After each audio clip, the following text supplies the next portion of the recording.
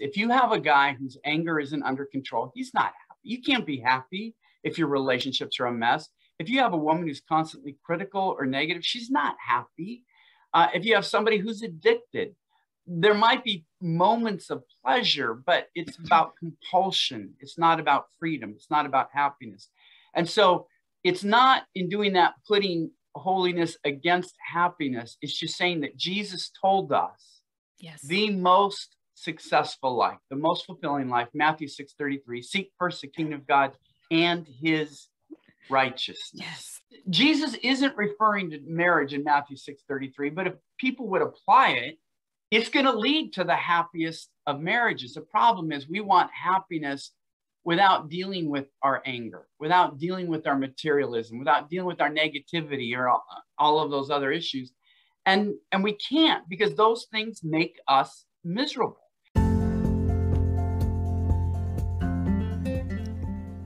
Welcome to the Intertwined Life podcast. I am your host, Jenny Zentz. I am a wife and a mom on a mission. I've got a passion to help women discover practical ways to apply the power of God's word to our everyday stuff. I truly believe that our walks with the Lord should be seamlessly intertwined with our everyday lives. It should affect every move we make and every breath we take. So come on, let's do life together. You've got this, because He's got you.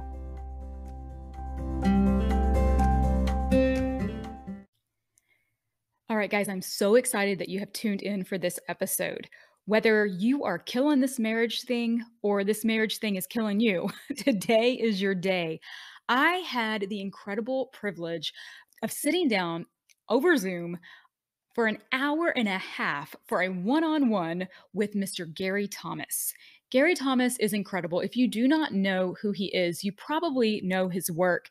Gary Thomas is a best-selling author of over 20 books. One of them that really put him on the map is Sacred Marriage. It is an incredible book. There's devotions. He travels around the country doing conferences based on that book, as well as many other things. And that is actually how I first learned about Gary over 10 years ago, almost 10 years ago. Tim and I were at a conference, and it was his conference, and it rocked my world. It changed the course of our marriage. I have no doubt. And I was so thankful for it. And who could have dreamed that 10 years later, I would be having an hour and a half conversation, just he and I over Zoom, because who even knew what Zoom was, right? So I hope you're going to enjoy this. I know that you will. You are going to find practical, powerful tools that you can put into practice in your marriage right now, regardless of how things are going. I know that you're going to love Gary as much as I do. So enjoy this episode. Mr. Gary Thomas, welcome to the Intertwined Life podcast. Well, thank you for having me on, Jenny. I'm so excited to have you. And every time I say your name, I kind of have a little nostalgic. My maiden name is actually Thomas. Oh, wonderful. So every time I say that, it's like, oh, what? So why don't you just, if anyone listening doesn't know who you are, I've already done an introduction, of course, but just share from your own perspective who you really are and your life story and what brought you to what you do and how you got here. Yeah, well, I've been a writer for most of my adult life. I have 3 grown children, 2 grandchildren. I was on the teaching team of a large church in Houston, Texas until last fall. Okay. And I'm moving into another church here in a couple months in a different state. Writing books on how we get closer to Christ and closer to others. Most people are more familiar with the books about getting closer to others, i.e. the marriage books, because they just tend to sell a little. But I really just have this passion my whole life for Jesus, for marriages, helping people grow closer to their God, closer to each other. It's what wakes me up when I'm excited to talk about. Absolutely. Absolutely. Oh, I love it. He gives us these passions, right? And that's kind of how I am too. My whole thing is just helping people realize how we can put the power of God's word into our everyday lives. And I'm very passionate, and sometimes it gets me in trouble, but I hear you. And I love it that he planted that seed and you just for full force went for it, and you are still going for it. So, man, what is your degree? Are you a psychologist? No. Yeah. Okay. Thanks, guys. I got a degree in English literature. I wanted to be a writer my whole life, Jenny, and the key is getting paid to do it. It's like being a photographer or a painter or a singer. everybody does it a little bit. Everybody probably dreams of being one of those, but just being able to get paid. And so I actually wrote Sacred Marriage, which was my first marriage book. Yes. And the best-selling one, out of a desire to help people grow spiritually. I'd written 3 books on spiritual growth. And then I noticed that probably what God used to help me most to grow spiritually was my marriage. It's such a catalyst. My sin revealed, learning to relate to another person, all of those things. I'd never seen somebody deal with marriage from that perspective. I don't have a PhD, so I couldn't write your traditional marriage book about, well, I just don't have the expertise or the study or knowledge to do that. So what happened, it was really my limitation that helped Sacred Marriage to do so well, because it was so different. I talked about the difficulties of marriage. I think every marriage in its own way has its own share of difficulties, but God can use those difficulties to help us grow and become more like Christ. Oh, so I want to stop you right there. You're getting me so excited. So that book, Sacred Marriage, I love exactly what you're saying. And I think I put this on your notes, but in the spring of 2013, so it's kind of hard to believe it's been almost 10 years, you did a conference at Reston Bible Church in Northern Virginia, just outside DC, very close to Dulles Airport. The pastor, Mike Mentor, a lot of people will know his daughter, Kelly Mentor, author, speaker. So we loved that church. That was our church for several years until we actually relocated our family to Florida in 2014. But you did this conference. And so my husband and I actually, at the time people are listening to this, it will already happen. But on April 8th this year is our 16th wedding anniversary. So yay. Yeah, we're excited about that. But at this time we were, 2006 to whatever that was. So we were not at that even, 10-year mark. We were around year 7, that 7-year itch that they talk about, right? So our start to marriage had been just what you're saying. I love what you're saying. I feel like marriage was a catalyst for so many things. And I'd love to get your thoughts on this, but we met and married in 7 months. But we knew we were out of college. We were both ready for that. And we were at that point, and we knew we did not have a very good start to marriage. The first several years were really hard. And I often say that we didn't hit the honeymoon phase until year 7, like those first few years. And we didn't have kids for about 3.5 years. So it wasn't that. But what happened was exactly what you said. It showed me, and also showed Tim, my issues and my struggles and some of the past that I needed to be healed from in a way that no other relationship could. And I don't think we got married too soon, because I firmly do not believe that some of those issues and struggles that I had, and I'm sure he had his too, would not have come to the surface without the catalyst of marriage. Absolutely. Right? It's what I found, because going through college, I had a new roommate every year, pretty much. And if you have an issue with your roommate, you have to deal with it. You're like, well, I got somebody else next September. What's the big deal? I'm going to be with my parents for the summer. It's no big deal. But suddenly with marriage, this is the rest of my life, because I was determined that the divorce wasn't going to be an option for us. And so, I was having to deal with things, and I saw a side of myself I just never knew existed. And, Jen, I've seen some people where their marriages haven't made it, and they'll talk to me, and it's sort of like they did things and said things in their first marriage, and they say, that can't be me. It must have been the other person drawn out of me, because they're so ashamed, they're so embarrassed, they're thinking that can't be me, until they find out in their second marriage it was them. But see, this is what I love about pursuing Christ and marriage together. Because of Christ, we can have the courage to face our sin, because Jesus has said, I've made provision for that. You're not as holy as you thought you were. I wasn't. I was a lot more immature. I was a lot more selfish than I really realized. But Jesus says, but come to me, don't run from it, confess it. I'll give you my Holy Spirit. I'll give you the power to overcome it. But repentance implies turning around. The problem is a lot of us don't think we need to turn around.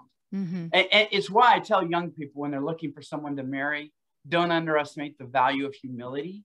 People are looking at 6-pack abs, they're looking at hair, they're looking at, but the thing of humility, if you marry an arrogant person, Mm. every time there's an issue in marriage, they're thinking, you need to get your act together. They're Yeah. not looking at their own stuff. They're not guarding their own heart. They're not challenging their own heart. It's sort of pretty much, you get your act together and then we'll be okay. Mhm. That's really going to limit a marriage if both people don't see this as a chance to grow in holiness. Yes, yes. And so I love what you said, because that's exactly what our story was. Before we got married, we decided that divorce did not exist, that we were both Christians coming into this as a covenant relationship, and this was it.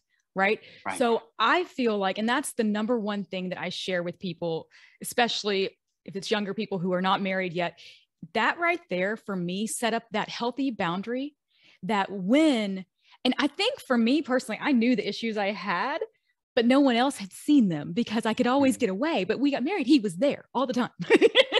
There was no hiding my issues, right? He was always there. So it had to be dealt with instead of stuffed, right? And instead of just dealt with on my own in my room by myself at my apartment at night when everybody else is not around.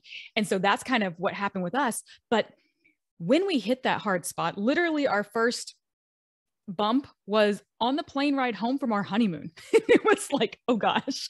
And when we hit that time though, because we had made that decision that divorce does not exist, I had the freedom and the security to deal with the tough stuff that I think if you do not have that understanding, now we'll talk about divorce a little bit more later. I know there are other extenuating circumstances, but when we're talking two believers coming into a covenant relationship, because we knew that we had set that up, we could deal with that stuff that I didn't have to fear, is he going to leave me? You know, I don't have to keep faking it or keep stuffing it or keep just dealing with it somewhere else, and it always causing issues. We could go in there, do the hard work, and get to the bottom of these things and get some real healing. I actually wrote a blog post at the beginning several years ago, and I said it was kind of like Miss Insecure met Mr. Insensitive, because that's where we were at that point. You know, that's exactly where we were. But since we could deal with that, it became this beautiful thing that our marriage is so great now and so strong. And I mean, it took the first several years, you know, but man, I'm thankful for it because God uses all of it. And so I want to say one more thing, and then I just want you to keep just running with this. But at that conference, and we'd been married about almost 7 years, right around that. And you said a phrase that is probably something I'm assuming you say it all the time. Maybe it just stuck out to me. I have shared it for years. You said, what if marriage was more to make you holy than to make you happy? Right. Wow. That has never left me. I think that's what it does. Now, that statement, it's the subtitle of Sacred Marriage, and it's been debated and challenged and taken on. But what I explain is that John Wesley, the famous evangelist, had a great line where he said, I don't know anybody who's truly happy who isn't also pursuing holy. Ooh. So I'm not suggesting that happiness and holiness go to war against each other. I actually think holiness is the portal to happiness. If you have a guy whose anger isn't under control, he's not happy. You can't be happy if your relationships are a mess. If you have a woman who's constantly critical or negative, she's not happy. If you have somebody who's addicted, there might be moments of pleasure, but it's about compulsion. It's not about freedom. It's not about happiness.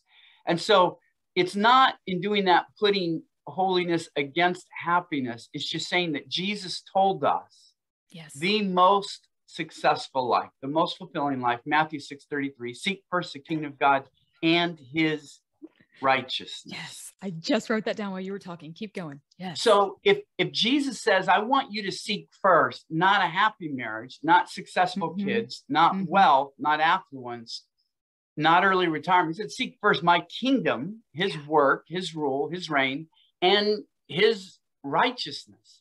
And here's what I found, Jenny, when I die to the things that destroy most marriages, and Paul would listen, Colossians 3:8, anger, rage, malice, slander, filthy language, and lying.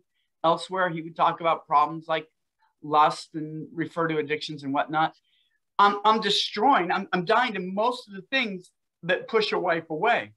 And then when I rise up to the things, because righteousness isn't just about taking off the bad, it's about putting on the good. And Paul does that in Colossians 3:12. He says we put on compassion, kindness, humility, gentleness, patience, and love. So if you have a man or woman who see themselves as brother and sister in Christ, as much as husband and wife on earth, and they're taking off the things that really destroy most relationships and then putting on the things. Look, don't you want to live around somebody who's humble and compassionate and kind and gentle and patient?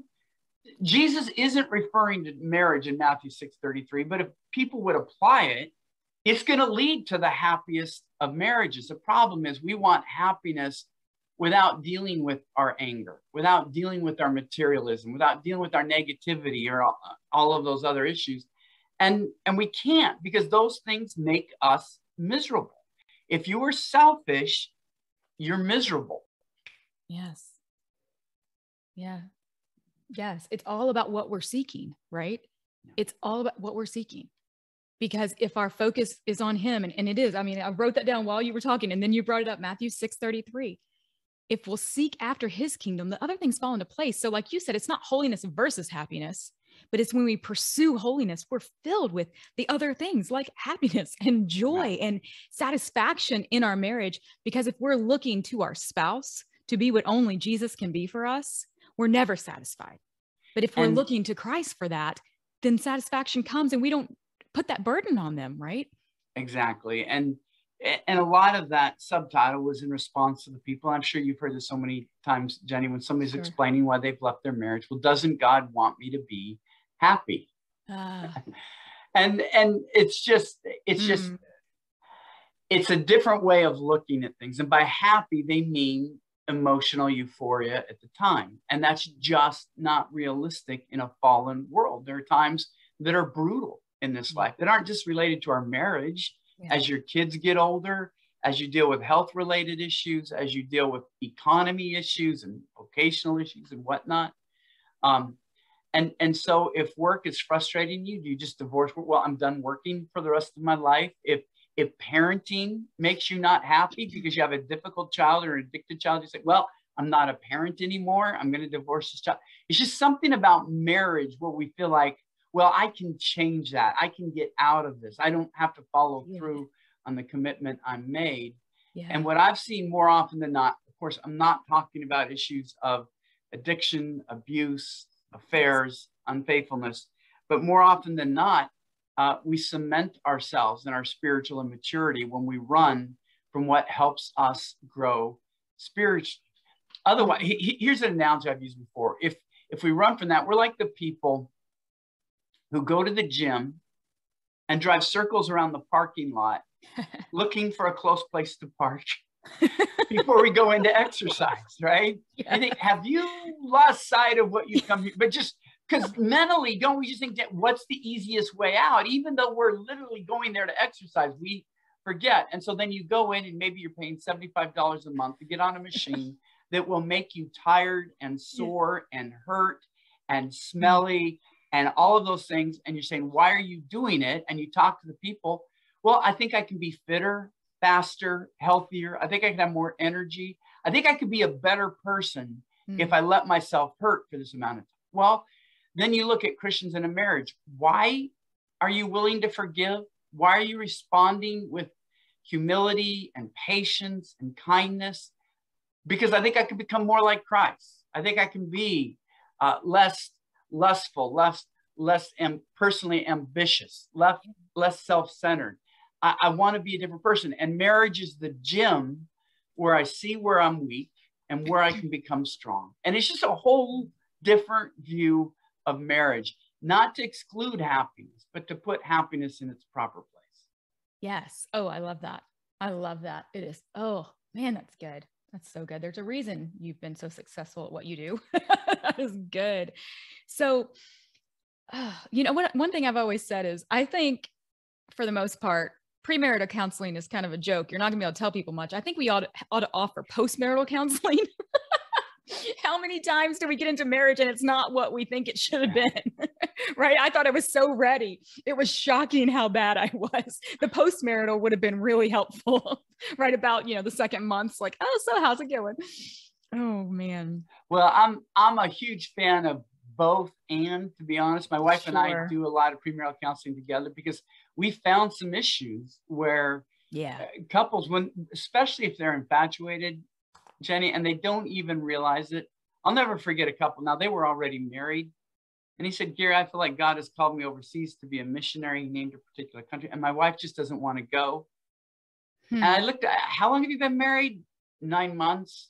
Oh, wow. And you didn't talk about this beforehand? He said, well, we thought we had. Wow. And that's what infatuated couples do. We'll figure it. It'll all be okay because we love each other. We just want to be together. We're happy. And I had to tell him, you know what? Your wife wins. Nobody can drag a spouse overseas if they don't want to go. I go, that's foolish.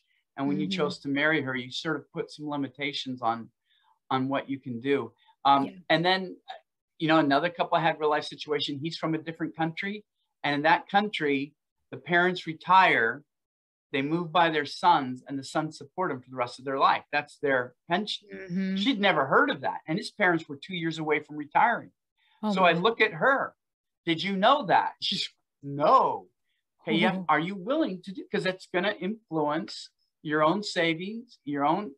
And he just, well, that's what people do. And so it's fun, particularly being in Houston. What makes Houston fun is so many different cultures and so many different weddings of people from different cultures. There was one where she was from a country where it would be an insult to ask the bride's family to pay for. Yeah, they're in the United States, but there is no way. I mean, for them, it would just be an insult. I mean, the bride would pay for her dress, but the groom pays for the wedding because he's getting a good deal. And so there are these things where you just bring it out. And so we really get into it with premarital because I've just found there are a lot of questions that couples aren't asking. Yeah, no, those are good. Those are very good points. I think my husband and I both being so type A helped us to ask all the hard questions and talk literally about everything from retirement to everything else before we got married. But you're right. You're absolutely right. And I don't really do premarital counseling, but I do feel like so many times it's easy to, like you said, yeah, it's all going to be good no matter what. And then you get a couple months down the road and you're like, whoa, not what I expected. So I think yes, both. Yes. And for sure. So let me ask you this. Whoops, I just dropped my pen. The whole issue of divorce is such a sticky area, and especially in the church. We don't want to give a green light to, oh yeah, whatever, you're not happy. Okay, it just wasn't meant to be, those types of things, because we do see it as a covenant relationship. And we know the scripture says God hates divorce, and Christ had, a lot to talk about that as well. I would love to hear from you. And I'm not trying to put you in a corner, but I know you've done some talking about this. And I know that there was quite a bit in your book, Loving Him Well, that was previously Sacred Influence, right? Yes. Okay. That was good. I actually just finished doing the audio version and I loved that. So what do you say? Where do you come down? What do you say? This is the scriptural line, because you did make one phrase that I thought was very powerful when you said that God prioritizes his people over his institutions. And I had never heard it said that way. And that was very powerful too. So I'd love to hear your thoughts. And I don't even know if that's a clear enough question for you to know which direction to go. Yeah. When I deal with these issues, let me just be as honest with you as I can. Please. I'll drop my guard and let people allow me to give a little bit lengthier of an answer, because I know that people just want this sound bite, tell me this or that or whatnot. But it goes back to when I wrote Sacred Marriage. I wrote Sacred Marriage in part because I felt like people were saying, apply these 5 principles of Jesus and you have the best marriage possible. Do these 6 biblical things and every marriage is nothing but happiness and roses. And I came back and said, no. Well, every marriage should have good times, but every marriage is going to have its difficulties. Everybody said, wow, here's this guy admitting that marriage is difficult. And so then for a decade, because Sacred Marriage did really well. It sold over 1 million copies. And so now people come back, oh, we shouldn't talk about the difficulty of marriage. So they're going back to and it's just funny how we just flip-flop in teaching. And when I was growing up, a lot of Christians thought you weren't supposed to drink at all. Now, scripture has some passages where it celebrates wine. And maybe one generation, the way I grew up in, went too hard saying you just shouldn't avoid it. But I think my kids' generation, it was sort of like, we're free, we can do it. I remember saying to my kids, I grant you that the Bible celebrates wine in some places, and I don't preach an absolute prohibition. I said, but when you've met a woman whose life was devastated because her dad was an alcoholic, when you've had to attend the funeral or officiated a funeral where an alcoholic killed a family member from someone else, when you've seen the devastation, you might not be quite so cavalier. We just go back and forth. No wine, drink too much. And I think that's what happened with divorce. We rightly understand when Jesus was pushing back against too easy divorce in the first century, where men, some strains of rabbinic teaching were saying men can divorce their wives just if they're displeased with them. Sure. And it was a time when women were so vulnerable, where basically they had two options. If their extended family was alive, which is much less common than they are today, because people died much sooner then their parents could take care of them, or prostitution or begging. And Jesus said, I hate it when divorce is used as a weapon, when you marry a woman who's at her strongest, and society might say, I'm not saying, society might say her most desirable, and then you sort of use up those years and then say, okay, you're done with her to find a new or improved mom. Jesus hates that. And of course, women can do that to men as well. And so the church rightly said, no, divorce is a problem. Jesus talks it out. The thing is, Jesus said what he said in the first century to protect women from having divorce used against them as a weapon, not to imprison them in soul destroying or body damaging marriages. He just didn't. It's like the Beatitudes, the way we read them and everything. Jesus isn't saying you do that to be blessed. He was probably pointing at people. This person is poor. Well, actually, blessed is this poor person because theirs is the kingdom of God, or blessed you. And he's challenging the way that they would look at divorce. And so when I talk about, I'm really going around in circles here, but I told you I was going to do that. When you say about the institutions, God created the Sabbath and took it so seriously that people could be killed in the Old Testament for not obeying the Sabbath. And yet Jesus said very clearly, the Sabbath is made for man, not man for the Sabbath. We're told in Scripture, Romans 13, obey the government. God has put them in authority. And there are instances in Scripture where we're called to disobey the government. Parents are told in Colossians to honor their parents and honor their fathers. And yet Paul comes around and says, but fathers, don't exasperate your children. So every time, and in Timothy, he says to Timothy, Paul does, elders are worthy of double honor. And then right after that, but if an elder sins and doesn't repent, here's how you handle the elder. So Paul sets up institutions, government, church, parenting, and marriage, and says, respect that authority, honor it, but recognizing it can be abused. And so if a man or woman is abusing the authority of marriage, multiple unfaithfulness, abuse, abandonment, there's a time when you don't use that institution, which God created and called good, to imprison the person. It just changed when I realized, and I just don't think this way, and I had to have my eyes open, but seeing a situation where a guy wanted the marriage to continue, not because he wanted to have a healthy marriage, not because he wanted to love this woman, but because he got a sick thrill out of terrorizing her, diminishing her, condescending to her.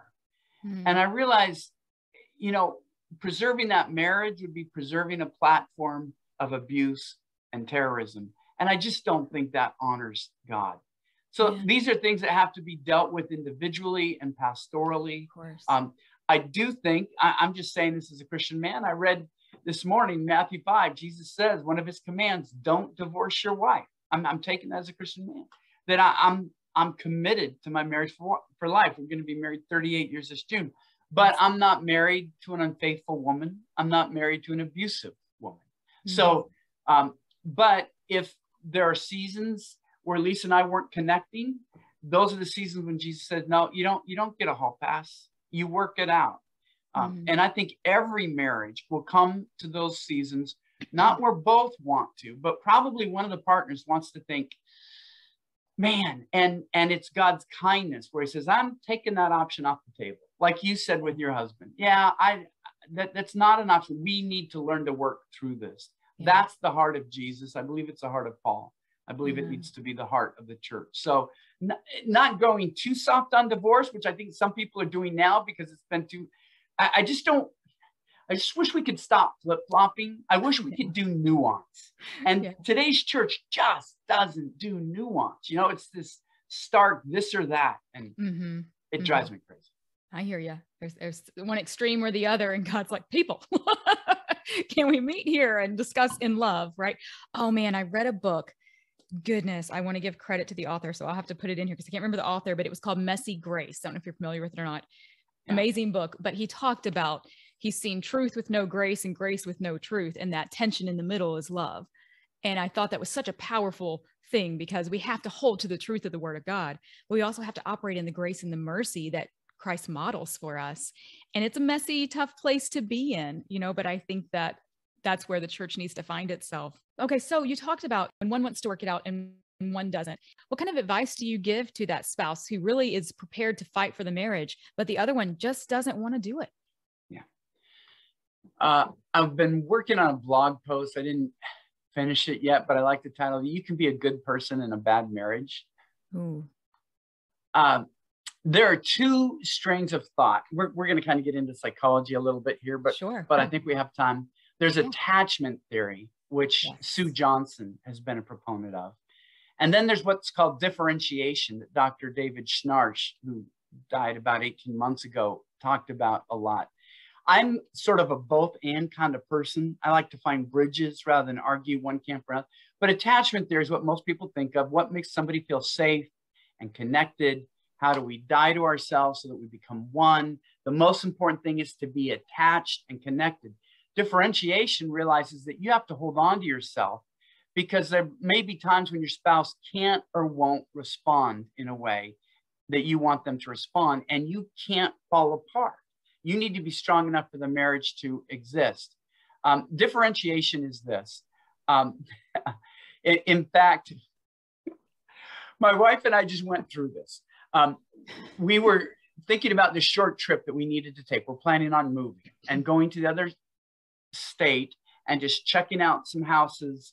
My wife wanted to wrap up some things here before we go and do that. And so we're just going back and forth. It was clear. I thought, let's just go ahead and do it. She thought, man, I'm just not sure we want to. And then finally she said, I just don't think we should do it. She goes, but I don't want you to be frustrated that we're not. And this is where differentiation theory comes out. I go, no, you can't ask that. You can't ask me not. Now I'm submitting to you. We're not going to go. I'm just taking that off the table. I want you to be at peace. We're not going to go. But you don't, just because you don't want me to be frustrated doesn't mean I can't be frustrated. And Lisa has to be strong enough to know I will sometimes be frustrated with her. And I have to be gracious enough to know I can be frustrated with her, but I'm not going to control her. I'm not going to dominate. That's what differentiation is. Sure. That you agree that you're still two individuals. You own your own emotions. You own your own response. You treat each other with gentleness, patience, compassion, humility, which I think we both did there. But you have to accept, you know, nobody marries a fourth member of the Trinity. And even then, there are times when we're angry with God. There are times when we're frustrated with God. We wish God wouldn't do what he does, even though, of course, he always does the right thing. And so I think when you have that situation, like people say, what if sacred marriage doesn't work? I said, well, you're looking at it, I think, through the long lens. It's not about what works. It's about, are you being humble? And are you being courageous? See, some people might think I shouldn't ever rock the boat. I should just grip my teeth. No, that's not always holy. Jesus confronted people. Jesus overturned the tables at the temple. So, but I can't guarantee my spouse will respond in any particular way. Yeah. So do what you know to be right. Do what most pleases your heavenly Father. Seek first his kingdom and his righteousness, and then leave the results to God and to what your spouse does. We can't determine how our spouse responds. We can determine how we act. And that's what we're held accountable to. Absolutely. Absolutely. It's our act of worship to the Lord, right? It's our focus is doing what he would have us to do for him. and not doing it because the other person deserves it or because we're expecting them to reciprocate in a certain way. We just have to, we answer to him for how we live our life and whether we live our marriage in a way that's honoring to him in the way he's asked us to, regardless of, it's almost not about the other person, even though we need to love on them and be there for them and be their helper and be what God has placed us to be in their life. Ultimately, it's living out our life and our day and our marriage in a way that is walking the path that he's laid out for us and honoring him in all we do. So good. So you, in your book, Loving Him Well, there was a line and you talked about this. How does a wife love an emotionally distant man? Because my man is not like that now. He was a little bit more like that when we first got married. Now he's a rock star. He's an awesome guy. But I know a lot of women in this situation where the man, he doesn't feel or he doesn't want to feel, and how does she, and obviously majority of females are created with so many feelings. How does she show love and love a man who's just emotionally distant? First, I want to say, and that question could have a couple of different answers. Let me take one angle in particular, since I'm a guy talking to women. What I really want to stress that wives realize is that they married a man for a reason. And you admitted that men are different than women. Amen. And when you get into emotionally distant, I want to ask them, what do you mean by that? For instance, it's been shown neurologically that when a woman shares her feelings, it's like a release valve. It makes her feel better and comforted. When a male shares hurtful experiences in the day, when he relives a painful day, it actually hurts him. And so women don't get that. Why doesn't he want to share his bad day? Why do you hear this all the time? Men who are like World War II veterans or Vietnam, how come they never talked about those war things? Why would they never go there? And women ask because they think it'd be so comforting, you could get help. And the guys, because reliving it to the male brain is pain. It's not healing. And I don't know why those are different. I think we just have different calls in life. And another thing that's very different is the way we respond to things. The woman expresses empathy. Now, there are bridge brains, okay? Men can be one way extreme, women can be one way extreme, and you can have a man and woman that can be very close. I'm talking stereotypes. Yeah. This isn't true of every man. It's not true of every woman, but I'm quoting here Dr. Laura Brizendine, who was educated at Yale and Harvard and is a practicing neuroscientist. So I'm way out of my league, but I'm quoting somebody who isn't, right? Who excels. Gotcha. And she talks about how women tend toward what's called the MNS, the mirror neuron system, which means if a woman is hurting, the woman's way of showing empathy is, oh, well, tell me, yes. She looks in her eyes. Yes. She's mirroring her hurt. And that's how she expresses empathy. The man tends toward what's called TPJ, the temporal parietal junction. And that means he wants to fix it. Okay. Immediately, most wives get this. Yes, I don't want my husband to have to fix it. Yeah. But the thing is, that's how he expresses empathy, because he says something is hurting my woman. I want to make it stop, or I'm angry that it's happening. I'm going to get up and I'm going to do something.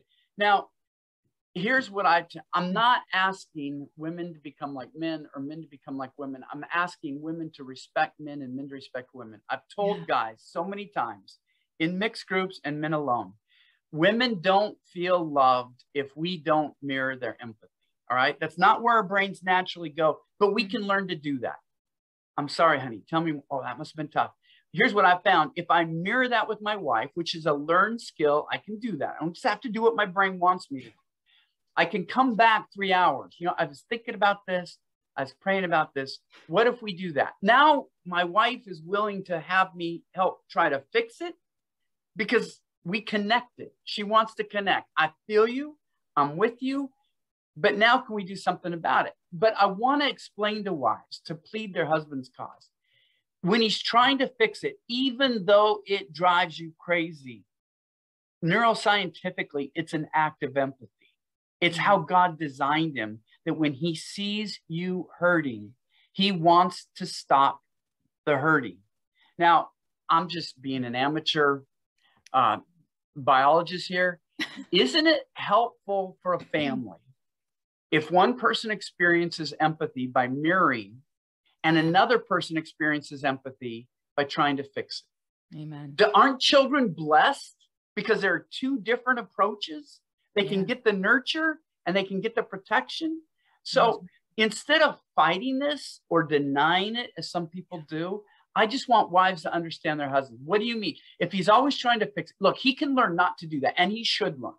He should learn to mirror empathy. But wives, understand it's not his natural response. He's going to have to learn how to do that. So don't give him his due. Maybe he really is empathetic. It hurts him to see you in pain and not try to do something about it. That's where his brain jumps. So just understand him. Yeah, I love how you're pulling that together, because you're right. It's not always what they're doing, but the motivation behind it. And that's sometimes what we need to really see. And that was a thing for Tim and I for a long time. And I just have to give kudos to him. One thing he has over the last, I don't know, probably 10 years or so that he started doing is when I start to share something, he will stop me from the very beginning and go, do you want me to listen or do you want an answer? Do you want me to listen or do you want me to fix it? Good for him. Oh, it's amazing. And we just kind of figured that out. That's a communication thing we need. So I can say, I just want you to listen, because I think for women, and of course I'm speaking for myself here, but I guess I'm one of them. I think that one of the things that happens is the minute he starts to try to fix my problem, two things. One, I feel dismissed because I feel like he stopped listening to me and just started jumping to fixing. And two, I feel like he's trying to control me. Yeah. And that, I'm sure, I have no doubt, I have a wonderful counselor that has a lot to do with my own issues. I'm sure that's a lot deeper than just a marriage for the average person. But there's a sense that kind of rises up in me. And I think I'm a very passionate, strong personality. So when he starts to fix it, I almost feel controlled or like confined. And it frustrates me. So I don't know if that plays into that, if that's normal for most women or if that's just me, but those are two things that come to my mind. But when you can stop when you can just learn, when women in general can learn that their husbands are wired a certain way, but it's kind of like Gary Chapman talks about, with love languages. There were things that they do that maybe you're going, my husband used to spend every day, every Saturday in the yard, spraying Roundup, weeding things, doing stuff I didn't even know needed to be doing. And we were in Northern Virginia. I mean, our yard was like a quarter of an acre. I don't know what he was doing out there. And to him, he was showing love through acts of service, because that's his primary language. Where to me, I was like, just come in here and sit down with us, and be in the family. What are you doing all the time? So it's just sometimes being able to see not just what they're doing, but why they're doing it. I think that's so helpful. But I also found, and this again may just be us, when he does try to mirror, and I just would say a word to wives: if you want them to do something and they try to do it, but they don't do it the way you want them to do it, cut them a little slack. Yes. because like he'll try. So he'll put his hands on his face, and people, I'm just using audio so they're not going to see me, but he'll put his hands on both sides of his cheek and he'll look right at me. He'll go, And I'm like, oh my gosh, stop patronizing me.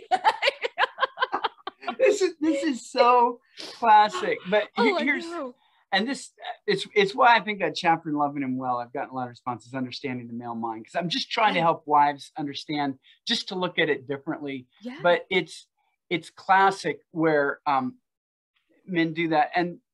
But there's so many things where if women could just understand the way that men, and again, not every man is the same, not every woman is the same, but it's a jumping off place. If you get some understanding to try to understand your husband, there's a reason that 85% of stonewallers are men. It's far more likely to be a male thing than a female thing, because men's brains are more likely to get flooded. It doesn't excuse stonewalling. Stonewalling is death to a relationship. Men need to repent of stonewalling. But there's a reason the vast majority of the people who do that tend to be men. So if you want your man to grow, this is so key. If men feel like we can't win, we stop playing the game. Yes. I saw this before Sacred Marriage came out. I had to do a lot of collaborative books to help feed my family. And I got to know some famous people. Yeah. And I found something like famous athletes sometimes. Their identity is being a great athlete. It's why some will never take up golf because they don't want to be bad at anything. And golf is so difficult. We just won't play. And so if you want your husband to pray with you and the kids, but you ridicule his prayer, yes, eventually he's just not going to pray because I can't win. I'm not going to do that. If you want him to spend more time at home, but you keep berating him at how awful he is at home, he's not going to want to go home because you know what? At work, they might say, man, you're doing such a good job. You're up for a promotion. On the golf course, man, that was a perfect drive right down the fairway. You got the biggest buck. Boy, you know how to shoot that gun. Whatever it is, guys, I'm not saying we should, Jenny. This is just helping women deal with real situations. We tend to play games we think we can win. So the best thing you can do to encourage your husband is give him a win. If he prays for you, hey, babe, thanks for praying for me. I heard an account one time where a guy did that. And so I said, okay, how about a real prayer this time? I get it. She was disappointed in the prayer, but you don't have to say it just because you're thinking it. It's about helping your spouse grow and understand them. And I have found a lot of things. Again, you can overdo this, but a lot of marital issues are issues between a man and a woman, not just between two individuals.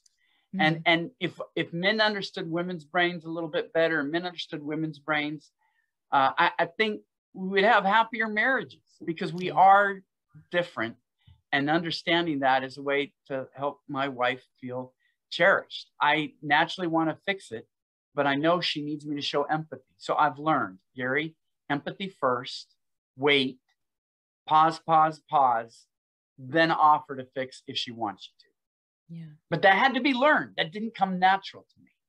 Yeah. That's good. That's so good. And I want to switch gears just a little bit, because before we go so far down the trail that anyone thinks that it's all the men have all the problems and the women are fine. we never want to go down that path, because goodness knows that's not true. There was one thing you brought up, and I keep going back to Loving Him Well, because that's the one I just read, even though Sacred Marriage is incredible. And it was probably what started me on such a wonderful positive trajectory in mine and Tim's relationship, and looking at marriage through a much healthier perspective, I believe. So I am very thankful for that. But I believe it was in Loving Him Well, and you talked about talked about the trap of women falling into pride if they find themselves to be more spiritually mature. Do you know where I'm getting at there? Yes. Yeah. Because that is legit. That really is. And can you talk about that a little bit? Because we have to watch that. Yeah. If we're Christians first, Jenny, and I hope all of us are, the Bible could not be clear on this. The strong gives way to the weak. If you really are a more mature believer, if you really are wiser, if you really are godlier, Paul would say, okay, you set the example. Peter says the same thing. Wives, if you're married to a non-believer, let your example win him over. Instead of belittling them for being less mature, less wise, less godly, you set an example and you give way for them. That's just God's way of operating. And so being prideful about this, the Christian classics say pride is the worst sin. There are 3 times in Scripture. Scripture doesn't usually repeat itself. There are 3 times in Scripture when it said God opposes the proud, but gives grace to the humble. And yet we don't see pride as the great spiritual threat that Scripture does, as the Christian classics call it. And so a wife doesn't realize when she's being proud, she may be frustrating God more than her husband, who's, whatever it's a Pharisee. Yeah. Oh, absolutely. Because who are we to look down on someone else's relationship? We need to just stay in our own lane, as I like to say, like Hebrews 12:1. Looking away from everything that would distract, run the course marked out for you. And so many times it can be a trap. It can most definitely be a trap. But I guess one thought that I've been sharing lately with some of the women I've been doing Bible studies with is I felt like I would go to the Lord, especially in the early years, and complain more than pray, probably, about Tim not doing this or not doing that, or the way he did this and blah, blah, blah, blah. And I kind of felt God tell me, you know what? I would love to tell him about that, but you won't stop talking long enough for him to hear me, you know? And it was like, oh, I heard someone one time say, you cannot be your husband's Holy Spirit, but we try, you know, we try so hard, and it just pushes you in the other direction, right? Like you were saying, give him a win. And it's so tempting to feel like, oh, I've, you know, been walking with the Lord deeper or longer or pursuing my faith and he's not. And we go back to that personality thing. And my husband and I are a classic example of just such a different approach or visual appearance to our walks with the Lord. You know, in worship, my hands are up and I love to speak and teach and I'm passionate and I'm fiery. And he will stand there. And I've seen him raise his hand 3 times in the 17 years we've been together, you know? And I'm like, oh my gosh, like what's going on? Why isn't there something going on here? How can you hold still? Why don't you look like you're getting stuff? And yet I know I see the fruits, and I know that his prayer life is probably so much more solid and grounded than mine. And I see other ways that his depth of walk with the Lord manifests itself. And so just because we look differently on the outside to the casual observer really doesn't say anything about the internal status of our heart and our spirit before the Lord. Yeah. Well, there are 2 things. If a wife wants to really influence her husband, 2 things that I've found is that because I said we stop playing the game if we feel like we can't win. And again, I'm not excusing men for doing this. I'm trying to give real world actual advice. That's where I think there are 2 chapters. How do you learn to be thankful for an imperfect man? Mm-hmm. The platform has to be, how do I become thankful for him? If your standard is perfection, you're going to lose the ability to influence him because he's going to start to feel like he can't win. Because I've seen it, Jen. I've seen women whose husbands take them to church. They've provided so well. The wife, a lot of wives want to work. The wife doesn't want to work. They don't have to. The husband is involved. And yet the wife just takes that as a base. Well, all men are supposed to be like that. When another woman just wishes her husband would get a job so she didn't have to work too. So it's easy. It doesn't seem to me to be a direct correlation between how wonderful a man is and how grateful his wife is for him. Mm-hmm. I've seen women really grateful for guys that I think, man, you're, and yet guys that are just incredible and wives just take them for granted. So I think gratitude and thankfulness is a seedbed for influence. The other thing, though, a lot of women don't understand is respect. And I'm not talking about the wife respecting the husband. I'm talking about the husband respecting the wife, because guys are influenced by people we respect. And so if you're growing in the Lord and your husband admires your faith, if you're really good with relationships and you're helping him if he's weak, if you're helping him, if you have a skill in a certain area, I hear guys brag about their wives all the time, great real estate agent, or they're this or that or whatnot. You just go on a golf course. If a guy that can't break 100 in a round of golf tells me how to do better on my drives, I'm not listening to him. If Rory McIlroy, one of the world's best golfers, comes up and says, hey, Gary, hold it. I'm listening to him because I respect him. So I think too much has often been made about wives respecting husbands. I think it's a good thing to do for wives to respect their husbands. But I found for influence, it's really important that the wife say, how do I become someone my husband will really respect? I think respect is so crucial both ways. I'm not discounting it, husband respecting their wives, wives respecting their husbands, but it's also the seedbed for a wife to influence her husband to make sure that he respects her. And part of that might be, Jenny, not letting him walk over you. Stand up and say, no, I'm not going to accept that kind of treatment. And wives often are worried. Well, what if I do that? If he's not going to, I go, no, if he respects you more, your relationship is going to get better. It might frustrate him. He may not be getting his way, but respect is so important to influence. Don't give up on respect, thinking that that's going to make him more closer to you. Because if he's letting disrespect grow, that relationship is headed in the wrong direction fast. That is so good. That is so good. That's something to sit with for a while, for sure. I love it. Okay. Well, my last 2 questions, and I feel like you really said a lot of that. I had on here one, what's your top tips, top advice for making a good marriage into a great marriage. And then the other one would be, speaking to wives, what's the number one thing we can do to ensure that our husbands feel loved, wanted, needed, and respected? Okay. So you can just tie all that up however you want, but you have hit on a lot of that already for sure. Let's do with making a good marriage into a great marriage. Probably 4 things I'm going to say real quick. I'll try to make it quick. I've already said Matthew 6:33. Seek first the King God and his righteousness. You make a marriage better when you have a purpose greater than yourself. Selfishness destroys a relationship because we're made for more than marriage. Find that purpose. Why did God create you? And how can you and your husband together serve God? When you have a reason to live outside of your marriage, it gives life to your marriage. Don't worry about falling out of love. Worry about falling out of purpose. And then seek to grow. Don't worry about falling out of love. Worry about falling out of repentance. It's the lack of character that brings so many marriages down. So spiritual purpose is the first one. The second one, learn the power of cherishing. For me, I wrote a book called Cherish, the one word that changes everything for your marriage.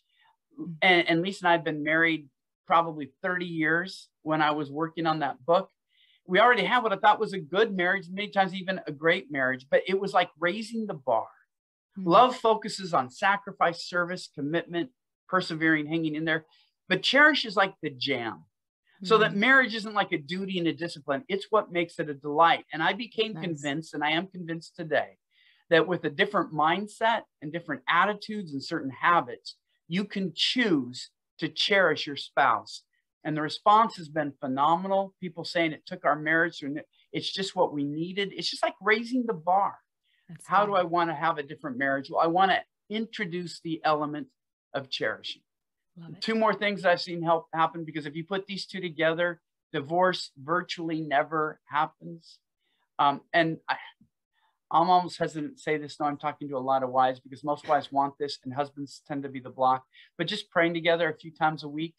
I've seen studies that show if a couple will pray together 3 or 4 times a week and have sex twice a week, they don't get divorced. I mean, statistically, it just doesn't happen. They just don't get divorced. Now, I don't know if it's the prayer and the sex that keeps the divorce away, or having a certain kind of marriage so that you can have sex and pray makes it so you don't get divorced. I don't know. Ways. Yeah, maybe it can do both. Yeah. But it's certainly helpful. And so I think seek to build spiritual intimacy, but then also seek to develop sexual intimacy. I know I'm talking to a lot of wives. And if you said, you could take this the wrong way, I'm stepping out on a limb saying that. Go for it.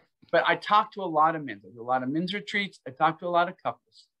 If a wife would say, assuming this is a healthy marriage, assuming that they both want to pursue mutual sexual pleasure, there are a lot of things that can make it. But she just says, I want my husband to be sexually fulfilled.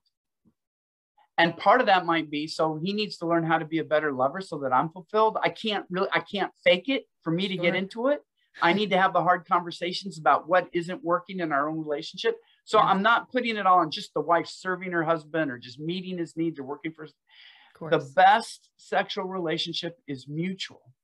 But recognizing for a lot of guys, if that's happening and they're praying, they've got spiritual purpose, they're growing in righteousness, and they're pursuing cherish, you've got an all-star marriage there. It's going to be firing. You're still in a fallen world. You're still 2 sinners trying to work it out. So there'll be difficulties and moments of frustration. But those are the elements that God gives us to help grow a marriage. And I think they do wonders if we'll just put a little more effort. And some are thinking, you know what, we've let the spiritual element wane. Some says, you know what, we really don't have an outside purpose. We're kind of living selfish lives. Some might say, you know what, we do okay sexually. We just haven't made it a priority. So figure out what might be most lacking with your husband. Maybe ask your husband what's most lacking, and then say, what are the resources we can find to help grow in that area?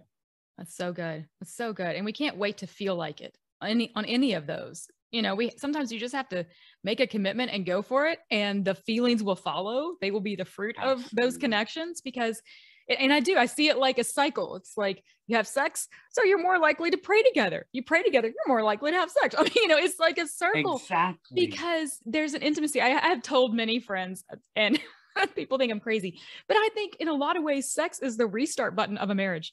Like too many days, too long, and you just don't have the connection. you're just kind of start to passing, like people passing. You're talking about what you got to do with the kids, what's got to be done here, and you're just not really connected.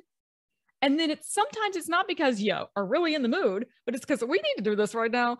And then afterwards, it's like, oh, wow, now we're connected again on a whole nother level. Much more likely to pray and be vulnerable and be connected with you because I have that feel, that passion, that compassion, and the other way around, So I feel like what you're saying are incredible tools that sometimes we just have to use those tools, whether we feel like it or not, knowing that those feelings will often come as a result of those tools, right? Absolutely. Oh, that's so good. Oh, you know what? And there's one thing, because you brought something up and I almost forgot. So the question, I put out a little post on Facebook and Instagram, and I got this one question, and it goes along with this quite a bit. So I wanted to ask you your thoughts on it. It gives me a lot of thoughts, but here's the thought, or here's the question. It says, what do you think about married couples who don't bed share? What is the impact on intimacy and the relationship in general? So I don't like to give wide advice to very particular situations. Of course. I know how crucial sleep is to mental, spiritual, and physical health. It's essential. Yeah. So if your husband is snoring and it's keeping a woman awake, if you think about it, what about the times before you can cuddle? And then they can come in the morning, you can have that time together. But if it's really impacting a person's health, there's no law that says you have to sleep together because you're kind of unconscious throughout the night. And so I really would say, why aren't you sleeping together? And then try to find the best elements of sleeping together. Can you spend some time in the bed and then one gets up and moves elsewhere? If it's really for matters of physical health and mental health, I think it's so crucial that you shouldn't feel guilty about it. It's okay. On the other hand, if it's a picture of estrangement, then I'm going to address that. It's the same thing, Jenny, when we just talked about sex. I want to know why a couple isn't having sex, right?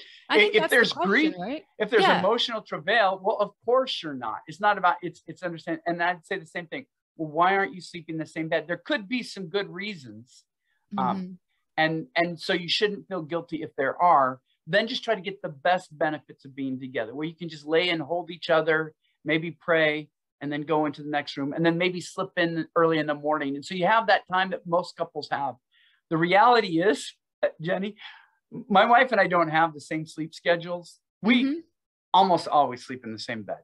Yeah. Sometimes hotels will give us twin, the two beds for some reason, whatever. So we can't, but 99% of the time. But here's the thing. I go to bed often an hour before her, and I usually wake up a few hours before her. She needs more sleep than I do. So there can be times when I go to sleep before she's in the bed, and I'm out of the bed before she's awake. Yeah. So you don't. So whether we're sleeping in the same bed or not, we don't even really know. So if there's a legitimate reason, please don't feel guilty. Take care of your health. You're a better mom. You're a better friend. You're a better servant. You're a better wife if you're getting a good night of sleep. You don't have to measure up to any other couple. But if it's a sign that there's estrangement, then you want to talk about it. Because I think it's a wonderful thing to begin and end the day with the one you love. Yeah, that's beautiful. I love how you went there. I love the grace in that answer, because there can be shame attached with, sharing things that seem not normal. But obviously what you're saying, you're so right about the impact of good quality sleep. So if there's a reason that's not happening, but the real crux of the relationship is not whether or not you're together when you're unconscious asleep, but when you are awake, are you connecting in other physical ways, whether or not you sleep together, right? Absolutely. It's not the sleep that we're actually concerned about that builds the relationship. So that's so good. Do what you can. I had a wonderful testimony from a woman. She's a higher drive than her husband. And that does exist. It's not that uncommon anymore. And there's some nights he's just not up for full sexual intimacy. And so some nights she said, can you just hold me while we're both naked? And there is oxytocin that's released in our brains. It's this bonding chemical. It's not as much as when you actually have sex, but she's willing to say, well, let's do what we can. And I think so often in marriage, just because you can't do 100%, do what you can. I just finished up a book it's coming out in October, and the husband was a weightlifter. before he got married. He used to bench press 400 pounds. Wow. Which is like 350 pounds more than I probably. I mean, that's a lot of weight. Right? Yeah. That's a hyperbole. But and then he got MS like 2 or 3 years after they were married, and he fought it, and he walked with a cane, and then he had a walker, and he's been in a chair for a few years now. And so at nighttime, he wheels up to the bed, and he can get himself in the bed, but his wife has to move his legs over. And in his discouragement, part of him wants to say, why don't I just have her do everything? He says, but you know what, Gary? I can probably only do 20% physically of what I used to be able to do. But I'm committed to doing 100% of that 20%. And I thought that's so brilliant. That's good. If you can't have complete sex, do 100% of the 20% that you can have. I've talked to a couple, the husband had his prostate removed because of cancer, and prostate removed because of cancer, whatnot, or you're both working 2 jobs, so you can only maybe be in the same bed for an hour. Don't make the fact that you can't do 100% the enemy. Do what you can to have the healthiest marriage possible. If you can't pray in 10-minute slots, pray in 1-minute slots. Yeah. Just do what you can. I just love that analogy. I want to do 100% of the 20% I'm capable of doing. That's so good. Oh, that's so good. That can be applied to so many things. I love that. Wow. I don't even know where to go. I don't even want to end this. This is, this is good. This is really good. Any other thoughts on this or any of these things that we touched on before we start to wrap things up? Yeah. Let me try this, and you can see if it works. You don't have to use it if it doesn't work. Sure. In my Cherish seminars, I tell the story of one time where I got the flu when I was on a speaking trip, and I don't usually get sick very often. Just by God's grace, it doesn't happen, but I barely got through the night. And when you're a speaker, it's not like you're in a band. I'm the only person there. I had to get through. But then you know how when the flu is breaking and the fever turns into the chills. So I'm in the bed at night and I'm starting to shiver. And my wife started to put her arms around me, and I'm telling her, honey, be careful. This is terrible. You don't want to get this. And she said, well, aren't you cold? And I said, yeah. And she pulls me tighter and says, I got to get you warm. And I'll tell men, do you have any idea what a woman will do for a man that cherishes her? It's such a unique experience in a world where women feel invisible, where they're often taken for granted, where they're not thanked, where they're past a date where people will even notice them or whatnot. But there's this man that will cherish them. And my experience is she'll do whatever she has to do for his benefit. But here's what I want wives to know. Do you have any idea what a man will do for a woman who cherishes him? In a competitive world where he's often passed over because there's a younger, newer model of a guy that can do better at work, or he's not as competitive, or he doesn't measure up, or he's at a certain age in life when he realizes he's not going to achieve his dreams. And to his kids, he's a joke more than somebody that's respected and whatnot. But he comes home and his wife cherishes him. My experience is he'll do whatever he has to do for her welfare, just because it's such a unique experience to do that. Yeah. And I just want wives to know the power and the influence they can have over their husbands. It's such a unique experience. Men want it. And often women, you're just better relationally than we are. Not always, but many times you just are. But if you'll bring us along and help build this up, and you deal with the areas that we talked about earlier, you're going to find a guy that more likely than not will die for you. Even more importantly, he'll live for you. He'll do the sacrifices for you. He'll do what he'll do what he has to do. I've seen it. I've seen the gratitudes in men's eyes when they talk about their wives. And the frustrating thing is they often never talk to their wives like they're talking to me about their wives, because they don't know how to. But wives, it doesn't mean they're not. They notice. Even more important, your heavenly Father notices. And I just think there's a special reward when we make loving well a primary aim. Even if your husband never thanks you, your heavenly Father will. And I believe there are heavenly rewards. I believe there are heavenly rewards in store for those who embrace a life of love. So good. Thank you so much. Thank you for doing this. Thank you for sharing and being so vulnerable and open and real with us. I really appreciate it. Gosh, I hate to even end it, but we're going to have to end it at some point. So one way that I always wrap up interviews is I always ask the guest, do you have a life verse or a verse that is especially bringing you life right now? Well, this is going to sound so repetitive, but I think it's Matthew 6:33. Hey, that's My wife will roll her eyes. One time I got done and she told me, Gary, it's possible to preach a sermon without quoting Matthew 6:33. I said, I know, but it's difficult for me because I've lived such a selfish life. And I live such a frustrated life that others, and I said, Gary, your own righteousness, your purpose, those two things keep me on track. And I'm so prone to go off track that I just love that passage. Absolutely. Absolutely. So good. All right. And I feel like the whole interview has been this, but what's one simple or practical tip that you could share with listeners about how to intertwine their everyday lives and their walks with the Lord? Whether it's in parenting, I know you do so much about parenting. Actually, right here behind me, I have Sacred Parenting on my shelf right there. I know you got plenty of great stuff there, but what about just getting the word into our everyday lives? Do you have a practical tip for that? Yeah, well, I think Proverbs 4:8, whatever is good, whatever is excellent, whatever is praiseworthy, think about such things, apply that to your marriage. I did it one year by every day. I wrote down something I could thank my wife for. I was literally training my brain. It became one of her Christmas presents I wanted to have 365 entries where I'm celebrating what she's done for me or who she is. And it was literally training my brain to find the best in my wife. And it was a wonderful experience for our marriage by me doing that. It just came from applying scripture very directly toward my spouse. Yeah, it's Philippians 4:8, right? And you're absolutely right. I love what you said, because actually there was a season in our marriage, and our emotions are walk, they're all over the place. And there was a season where I just was very disgruntled, and everything he did got on my nerves. And I just, I don't know, it's just life. I don't even know why. It's something hormonal with me, I'm sure.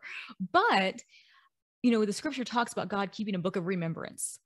Yeah. And that he remembers when we talk about him and, the things. So I actually did that, just pretty much exactly what you're talking about. I got a notebook and I just challenged myself every day to write 2 or 3 things about him that I liked and that were good, and, focusing on those types of things. And it changed so much for me just in writing that, because then we were conquering evil with good. We were taking the thought captive and replacing it with the truth and what was praiseworthy. And that is very powerful. I love that. I love that so much. All right. Any resource? Obviously, all of your books, they're everywhere. They're on Amazon. I will link to all the ones that we mentioned. Is there a specific resource you really want to point listeners to? Well, you've mentioned the book Loving Him Well, which is my book specifically for wives. There's Sacred Marriage, which started it all off. I just wrote a book with a female counselor named Deborah Fileta called Married Sex, a Christian Couple's Guide to Reimagining Your Love Life. Nice. And so with a woman's perspective and a man's perspective, a counselor's perspective, a pastor's perspective, we wanted to just give a resource. So if the sexual intimacy was an issue that wives are thinking we'd like to put some more imagination in, that would be a good resource for them as well. And you can find all of that information on my website, which is garythomas.com. Nice. And reading that book could be a way to love your husband well, right? Well, I don't think he'll be displeased if he sees his wife with that book on her table. That's so good. That's awesome. All right. Well, where can my people find you if they want to connect with you? Yeah, GaryThomas.com is the website. It's got a link to Twitter and Facebook and Instagram, and we're just about to open up a new Substack blog, and they'll find a link there. So GaryThomas.com is the first place to go. Awesome. Thank you so much for doing this. I really appreciate it. Thank you, Jenny. All right, guys, told you, he is so awesome. That conversation was so amazing. Even just doing the editing of this episode, I loved it all over again. I will probably listen to this one a lot. So if you were listening and you thought of someone who might really enjoy this, may or may not be your spouse, whoever it is, would you just send it over to them? Shoot them a text. Enjoy the rest of your day, and I will catch you in 2 weeks.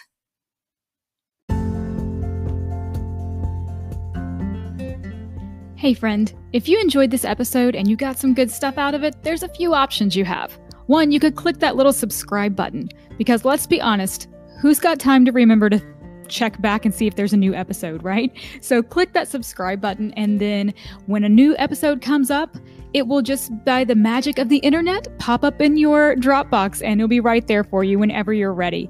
And also, if you would review this podcast, oh my gosh, if you like what you heard, get on there, give it a 5-star review. If you didn't like what you heard, just pretend it never happened, okay?